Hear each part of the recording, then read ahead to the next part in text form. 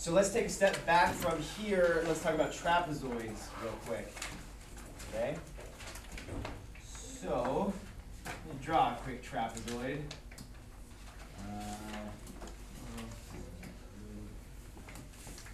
Go, like that. This could be very, very pointy over here. Okay. And my drawing may or may not look like it, but it should have, what makes a trapezoid a trapezoid?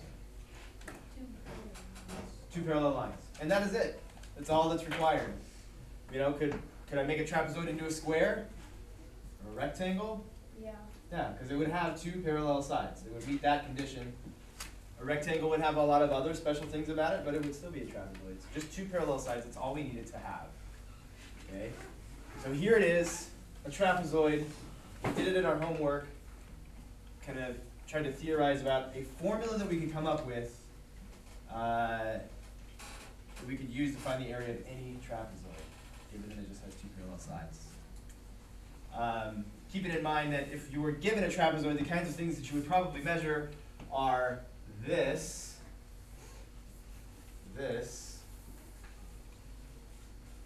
and of course, the height is a pretty common thing. Right? What we're really doing here is we're taking all these shapes, the triangle, the parallelogram, the trapezoid, we're turning them into what shapes? We've been turning them into what, Blake? Rectangles. Because then when they're rectangles, how do we find the area? Why is base times height telling us the area of something? How's it doing that? Well, Johnny's raising his hand there. Because it would be like, we just do how many squares can fit on the base, all Okay. the way on the base of the. Right. When I measure the base, I'm really measuring in a way how many squares can fit there. Yeah? And then the height is how many squares can fit up to from the bottom up. Right. And then you And- just multiply and it tells you how many can fit in the entire thing. Yeah, because I know I have a room for, let's call it 7 squares across the bottom. I have room for 3 squares from bottom to top, and so that tells me I could fit 3 rows of 7 squares, which means my area is what? 21. Or I can fit 7 stacks or 7 columns of 3 squares, which is how many squares total? 21. Whether it's 3 7s or 7 3s, still 21. Right? All on board? Yeah. Good. Thumbs up. All right. Did you have your coffee this morning? I hope not. You're very young. I wish I did. Okay. So now we're talking about trapezoids. We want to talk about how can we manipulate this trapezoid, maybe make a copy of it, maybe just cut it into pieces. What can we do to find like a formula that maybe we can use this length, of the height, plug those in, have the area. Okay. Sean? We would kind of do what we did with the triangle. We would copy it. Okay.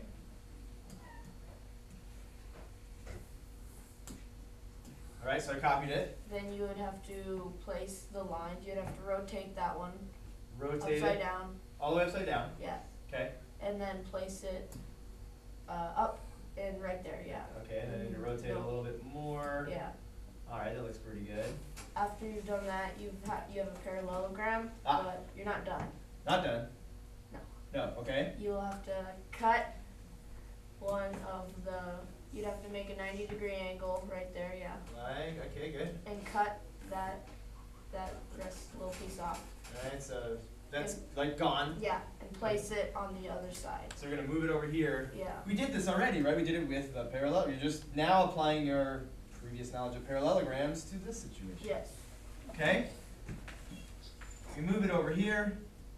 There we go. And then you have a rectangle. Already in yellow. And now we have a rectangle that we can find the area by doing what? Base times height. Base times height. Okay? Let's say, right, this is the base of the rectangle, and this is the height of the rectangle. All right? Does that make sense? I've got a lot of arrows and lines and stuff. Are you following all that? Yeah. Okay, great. So base times height is the area of what again? Rectangle. That rectangle. Okay. What area are we looking for? The trapezoid. Is the area of this trapezoid the same as the area of this rectangle we have? No? How much is it? Half. It's half of that big rectangle right there, right? You can take this away and move it over here. It's half of that. So we need half of that, okay? And that would be good, half of the base times the height. But the thing about this rectangle is its base is made out of two different parts of the original trapezoid, right? Right. Yeah. So if with the original trapezoid I were to measure this and measure this, well, we should give them names. It makes it easier to talk about. Base 1 and base 2. Okay? That works. That's pretty universal. People say base 1 and base 2. Base 1 and base 2. So area is equal. Now what do we do with base 1 and base 2? Add them to get what? The base of the rectangle, right? That big rectangle that we made. So the base, this base right here, is the same as base 1 of the original trapezoid plus base 2 of the original trapezoid added together, and you get the base of that big triangle, or sorry, big rectangle. Okay, 1/2 base times height. Kind of like a triangle, but it's a trapezoid, and that base is not the base of the trapezoid down here, but the base of this big rectangle, which is actually the two bases added together. Okay. Now, when you look at this, if I were to just throw this formula at you, you could certainly use it, right? It's not that difficult of a formula. Right. But you look at it and you're like, 1/2. Like, take this trapezoid, and I take this and this, I add it together, you get that number, multiply it by the height, and then divide that by 2. Until you do something like this, something like it at all, this is just magic. It just seems crazy. Really a neat coincidence that adding this length plus this length, and I could do it like, I could take half of that now, okay? Why would I take half of that? That doesn't make a lot of sense. And then multiply it by the height. Kind of incredible that gives you the area. But by doing this, exactly as Sean laid out for us so eloquently, you just make a copy of it, you flip it over, you match them up, a lot like we've done with other shapes. Take part of it, move it over. You can see how this formula makes sense. Okay? I was tutoring one time, and there was this woman, she was in charge of the tutoring, and we were doing area, she was working in the area with the kids, and she said, isn't this supposed to be, is this right? Is this the right formula for the area of a trapezoid? And it had been years since I had seen the area of a trapezoid. I don't remember what the formula is. So how did I make sure that we had the right formula when she was working with her students? Something like this. Okay? That's what I did, yeah? I'm kind of confused on how you get base 1 and base 2. Okay, thank you for saying that. So how about this? You pull up to there? Yeah. That makes sense? Okay. So the thing about this base of the rectangle is we have to relate it back to the original shape of the trapezoid, right?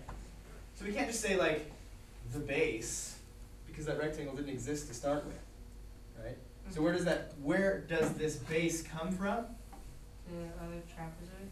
The trapezoid is made of the two bases of the trapezoid. If we call this base 1, right? When we make a copy of it and we flip it over, that winds up being right here, right? And then, well, base 2 is already up there, right? So the base of this rectangle is equal to this length right here, base 1, plus base 2. Okay. How's that sound? Is that less confusing? Yeah. Or the Because, same confusing? well, like, I don't know how you find it. Would it have a measure there? Oh, so if like you had a problem on a test or something, is that what you mean? Yeah, so a pretty simple version of this would be, here's a trapezoid. This base is 6, this base is 4, the height is 3, find the area. Oh, okay. Okay. Yeah.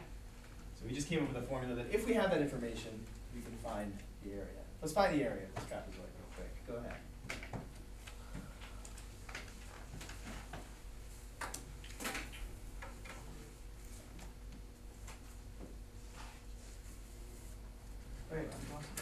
numbers right now. No, just come up with it in your head if you can come it in your head. Johnny, what do you get? 15. Who else has 15? A few 15s. Okay. Anybody? If you didn't get 15, hopefully you're not done yet, or if you got the wrong answer, maybe you cleared it up. If you haven't cleared it up, let's just run through it together real quick. 1/2 times base 1 plus base 2 times the height. Okay. Well, 1/2 is 1/2. Okay. Base 1 is 6. Base 2 is 4. Base 2 is 4. Times the height of 3. Okay, so we know our order of operations. I know that from your test. You guys are all pretty comfortable with the order of operations. 10 times 3. Okay, I'll do 1/2 times 10 is 5. 5 times 3, 15. Alright? Okay. Let me show you actually the way that I remind myself what the formula for the area of a trapezoid is. You need to know, it's going to be helpful for you to remember what the area of a trapezoid is when it comes to calculus, because in calculus, I'm sure you all will take someday, okay? If you have some graph of a function and you want to find the area underneath that graph, which seems like a daunting task because it seems like a random curvy line, how do I find the area underneath of that? Okay, you can use trapezoids, lots and lots of trapezoids. Like I can put a trapezoid right here. This is like a trapezoid that's turned up on its side. Right? Find the area of that. Find the area of the next trapezoid. Like billions and trillions of trapezoids, and then add those areas up. Right? Of course, you have a lot more to learn before you can add trillions of things without it taking a lifetime. Yeah. Are you getting middle school announcements? I'm not. Because we need Alexander through Hughesby for pictures. Okay. For 7th grade. Right? 7th grade. Yeah. Yeah, 7th grade. Seven. 7th grade. Alright. So anyway, here, if I have a trapezoid, here's what goes through my mind, probably because it's the first thing that clicked with me, okay, but it still produces the same formula. Instead of making a copy of the whole thing, I just cut it in half. You might guess that's where the half is going to come from in this drawing. Okay, what do I do with this half, do you think? Cut that half off, take it off, what do you think I would do with that? Similar to what Sean had us do with the copy. Like, Put it on to the other. I could like there was a hinge right here. I could just rotate it, flip it over here, right? And that half goes over here like this, right? So this is gone, and now it's over there, and now it's a parallelogram again. And I can move this piece over here. There it is. I made a rectangle, right? This rectangle has a base of, well, up there is not very clear. Well, here's part of base 1, here's the other little part of base 1 right there. And there's base 2, so base 1 plus base 2 gives me the base of this rectangle. And the height is half of the height of the original parallelogram.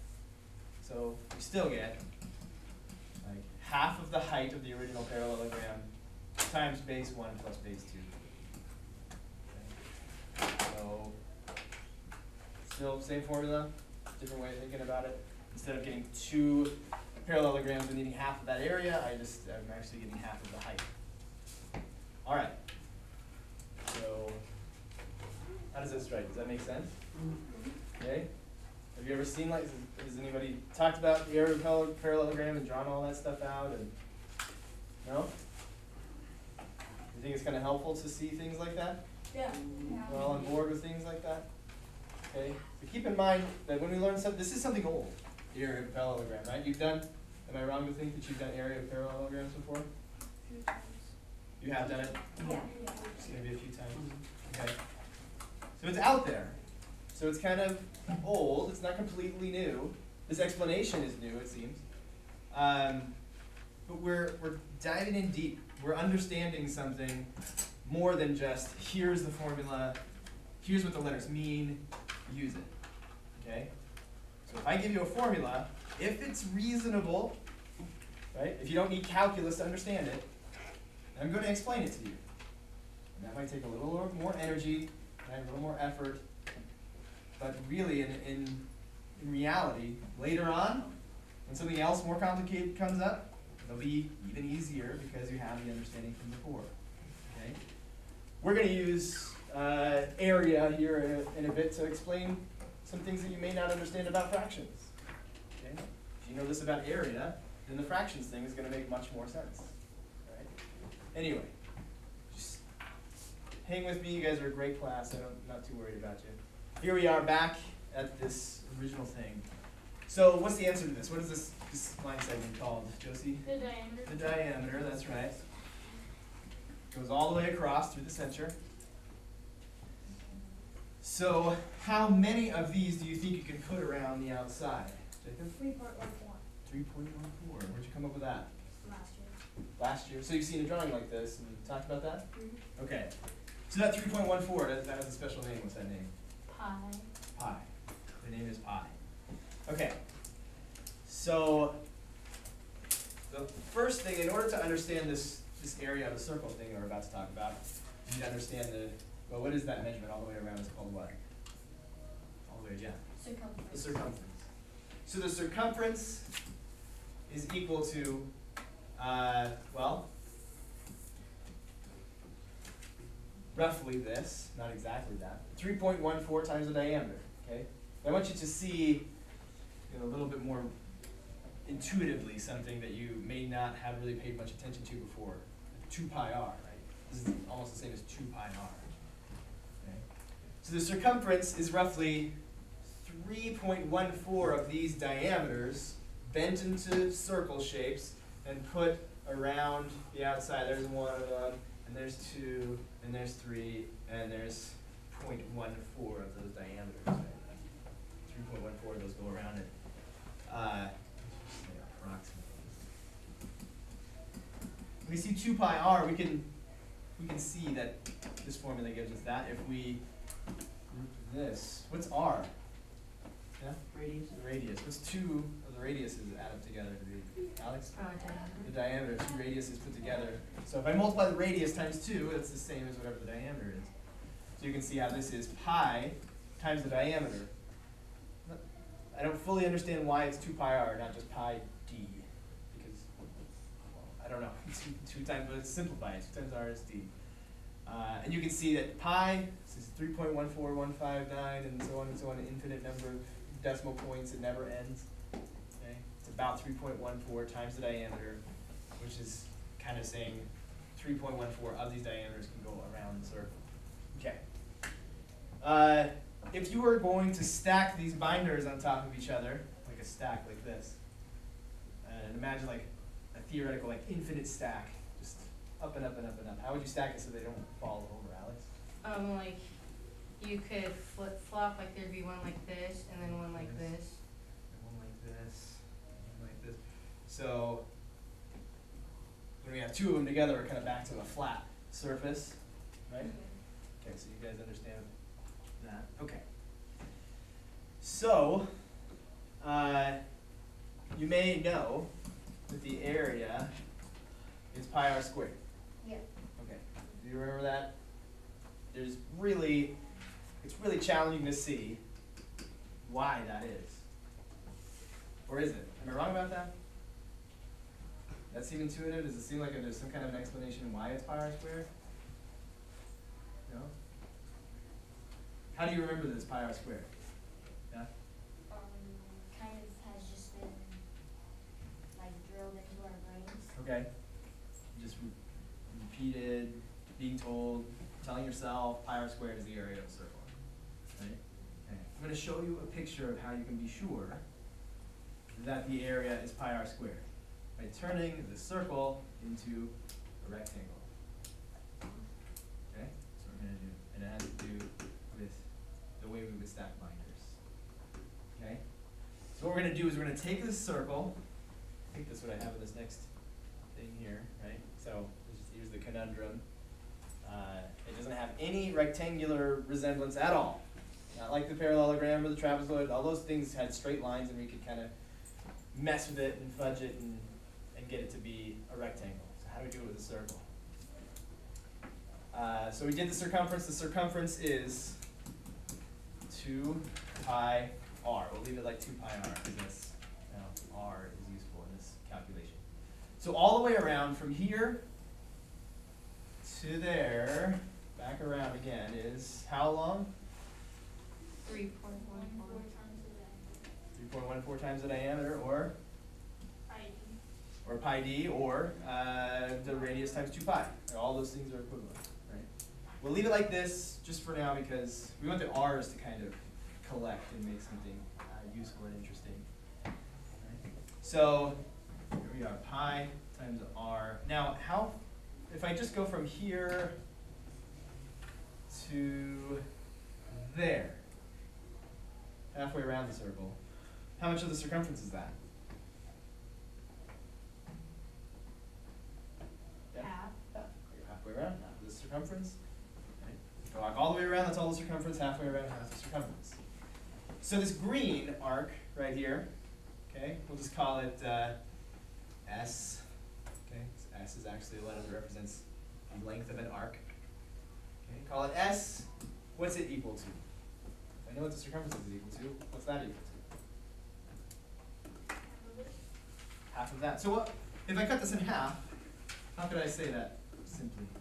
I cut this in half. What's half of 2 times pi r?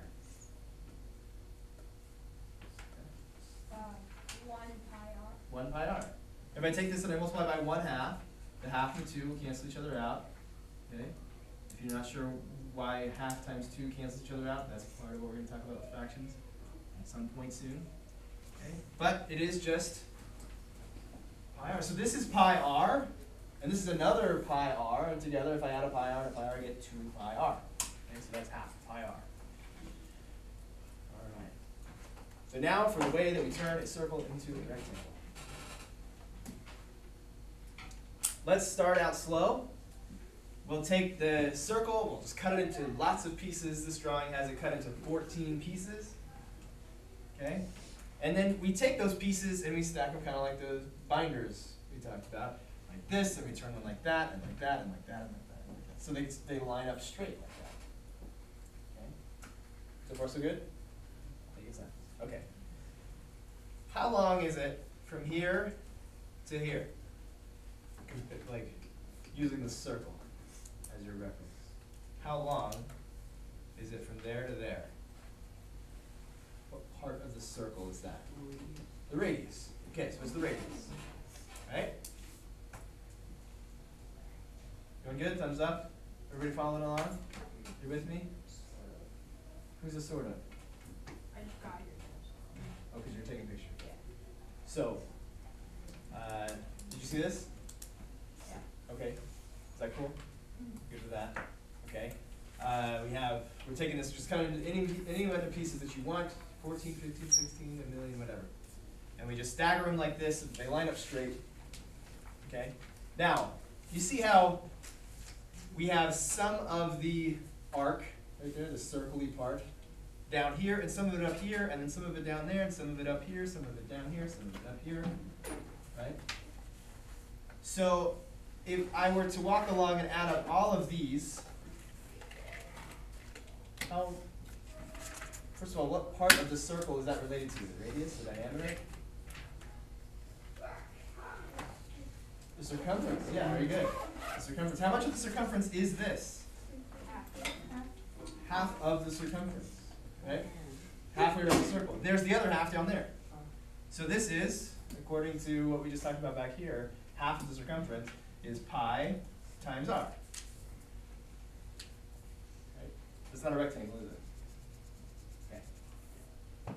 Well, to get it to be a rectangle, let's cut it into even more pieces. Right? So now these little arcs right here are even shorter. That make sense? Okay? So they're even closer together. It's not very curved. Okay? It's just a little piece of it. But again, from here to there is how long? the radius of the circle, right? And still, half of the pieces down here, half the pieces up here, so this is still pi r, half the circumference. Right? So from here to the next line, I'm going to have to just ask you to suspend your disbelief a bit, trust me, okay? We're talking about infinity here. So the rules that work with finite numbers don't always apply to infinite numbers, okay? So what we're going to do is cut this into an infinite number of pi slices, as we've done with the previous two slides. Not a million pieces, not a trillion pieces, not a quadrillion pieces, not a Google pieces, not a Googleplex pieces, an infinite number of pieces, okay? And just like from 14 pieces to, what's this, 22 pieces, that arc keeps getting smaller and smaller and smaller and smaller, and less and less and less of a curve is happening there. When we cut it into an infinite number of pieces, infinite, we actually get, like, all those little arcs are so tiny, so not very curvy that we actually can create this straight line. Straight across. It's like all of these pie slices that you can't even see because they're so thin, because there's an infinite number of them. It's just like they're just the very tippy tops of those arcs, which, if you zoom in really close, any curve will start to look like it's flat, right? I'm standing on a curve that looks like it's flat. What do I mean by that? The Earth. The Earth is curved, but if I look at it from a close enough zoomed in vantage point, like from what we see right now, it looks flat. Okay? Yeah? Jacob needs to go to the Jacob? pictures taken. Yeah, Okay. they told me to send all the 7th graders. All the 7th graders. All right. But when we go to an infinite number of pieces, that curviness actually just ceases to exist. It's flat there. It's flat there. Okay? Well, these pi slices are still, and it's written over here already, r, right? It's r this way. And across here is half of the circumference, pi r. And we have, what shape do we have here? And how do we find the area of a rectangle? What's the base of this rectangle equal to? Pi times r, half of the circumference, right? All those infinite number of pieces, half of those arcs are down here. Okay. And what's the height of this rectangle? R. So pi times r times r. What's r times r? The diameter. R plus r would be the diameter. Oh. But r times r is the radius squared. Pi r squared. So even a circle, you can take it, we cut it into an infinite number of pieces, turn it into a rectangle, pi r squared. Pi r along there, r there. Okay. That's pretty cool. And like I said, your brain may be saying, but they're really just like, they're a little bit curved, right? They're not quite straight. Asking you to trust me, we have these things called infinitesimals, right? These things that are smaller than any number, but bigger than 0, okay? Which is I can't even fully wrap my head around that. A number that is smaller than any other number, but bigger than 0. Can you squeeze a number in there? No, it's called an infinitesimal. They're so small, they're infinitesimally small, we actually do get a rectangle there with an infinite number of pieces. Okay. Now, where are we here? How's that? That's kind of neat. Yeah? So, show that to your parents. There's lots of cool proofs of why the area of a rectangle would have to be pi r squared, or sorry, the area of a circle. But this one's pretty neat because it just turns it back into a rectangle. So we have lots of areas of different shapes that we can just turn into rectangles. And then all those pieces, all those measurements from the original shape, just translate into parts of the rectangle. Okay. All right. Good. Any questions? Good so far. Well, that does it for our area stuff. All the different, circle is the last shape that we're going to talk about. Okay. But a more important goal It's for you to understand how we're going to approach math, and that is to investigate it as much as we can, understand it as deeply as possible, so that later, when we want to use something like this, we're not just relying on it. I hope I remember it right, because maybe I remembered it wrong, but I hope I remember it right. Now you don't have to remember it. You can say, what's the area of a trapezoid? And cut it in half, or make a copy. Oh, I remember how to find out now. Alice? So if you cut it into bigger pieces, wouldn't it be kind of a parallelogram? Well, close, but still, these are curved. And as hard as it might be to believe, this is not curved at all. It is flat. It is a perfectly straight line. You can kind of see that, like with a parallelogram, it's equal to the rectangle with the same base and the same height, right? So you can see it's starting to get there. It's not quite at a 90. This radius isn't the height of this parallelogram. But you can see how it's getting close. It's getting close to, even if you treat this like a parallelogram and the radius like the height and pi r like the, it would still be pi r squared. All right, so let's move on to the next thing then. I want you to, without a calculator, find these products, okay? And you probably won't have much of a difficult time telling me after that what the area of these rectangles are, okay? But there's an important connection between those two things that are eventually going to lead us to an understanding of why this algorithm works that you're used to using, and also why you multiply fractions the way that we do. Yeah, in your notes. Okay, let's look at this first one together. You may not be done, that's okay. Hopefully you're done or really, really close to done with at least the first one there. Yeah. All right? So, I'm going to do this algorithm. Do you know what the word algorithm means? Have you ever heard of it? Yes. Maybe it's heard it floating around out there. Algorithm, not a very complicated word. It's just kind of a fancy word. It gets used in computers a lot. It means a set of steps. All right? A set of steps, whatever. Your computer has lots of algorithms that it follows. First it does this, and then it does this, and it looks for this, and if that's true, then it does this. Okay? So the algorithm we use to multiply these two is not the same as multiplying these two numbers together. And I know that sounds weird. We want to multiply these two numbers together, okay? We may not even understand exactly what that means. This algorithm will tell us what 25 times 32 is, okay? But it's really kind of hiding what multiplication is. It's not, you don't really have to understand multiplication to run this algorithm, right? Just like you don't have to know how to, your computer does what it does to use it. You click a button, it does what it does, you have no idea what's happening, but it does it, and that's all you need to know. Right? But we don't want to be ignorant of what's going on here. But let's do the algorithm together. First, 2 times 5 is 10. 10. Well, I'm not going to put 10 there, I'm going to put a 0 there and do what with a 1? Carry it. One of the classic jokes of people in a movie or TV doing something in their head. Carry 1, they say out loud. Next we do 2 times 2. 4. And even saying 2 times 2 is kind of a lie. It's not really what's going on here. But we're going to keep going. 2 times 2 is 4 plus 1 is 5. All right, and okay, 2 times 5 times 2, we've done it all there. 3 is next. 3 times 5.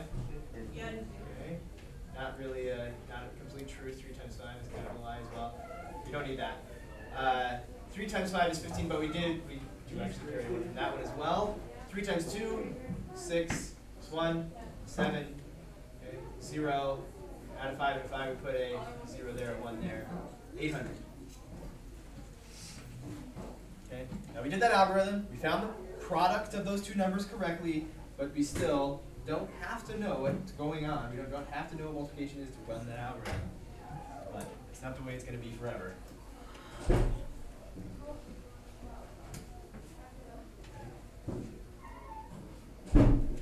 Let's do these last two real quick. 4 times 3, 12. 4 times 4, 16, 17. 5 times 3, 15. 5 there. 5 times 4 is 21. 2, 12, 3, 2 over 22. 1 times 8 is 8. 1 times 6 is 6. 9 times 8 is 72. 9 times 6 is 54. plus 7, 61. Okay, 8, 8, 6,188. All right? Okay. Everybody get same answers as me? Did I do it wrong? We good? We're good. Okay. So, let's answer this real quickly. What's the area of this rectangle? Yeah? 800. 800. Because why? Because base times height gives you the area. The area is what exactly? 800 squares. 800 squares will fit in that rectangle. Right? I don't know how big these squares are. Nobody told you how big they are. That's fine. But 800 squares will fit in that rectangle. What's the area of this guy? Josie? 2,322 squares. Squares. Very good. I like that. I'm just going to write that because it's worthy of writing. Squares. How big are those squares? I'm not sure, but I know I'm right about them squares. That many squares fitting. Yes, last one. 6,188 squares. How are you coming up with these so quickly? We don't know. I did set this up on purpose this way. That many squares will fit. Here is a challenge for your homework. It's kind of a big challenge. If you don't quite get it, it's fine. Don't worry about it. Do your best. But, you notice the steps we're following here? Yeah. 2 times 5, 2 times 2, 3 times 5, 3 times 2. Okay? You can use this rectangle. Have you guys seen the rectangle model for multiplying? No? It's pretty cool. We'll definitely get into it next time, but see if you can break this. I'm going to give you a hint. Break this rectangle into 4 pieces by 4 pieces, I mean like that. Now, they don't have to be equal pieces, but 4 pieces, okay? 4 pieces. How many rectangles have I made? 4 rectangles. I want those rectangles somehow, when I find the area of them, I'm doing like the same steps as I did here. Okay? I should see in this a 2 times a 5, a 2 times a 2, a 3 times a 5, a 3 times a 2. Okay? Alright? So, don't give it away, right? If you have it right now, then take the time to write it down on your paper. You have, it's like 7 seconds. So, yeah, we're almost out of here. That'll be your homework, alright? Is that a bell? Yeah, it was. Alex, have a good day, everybody. So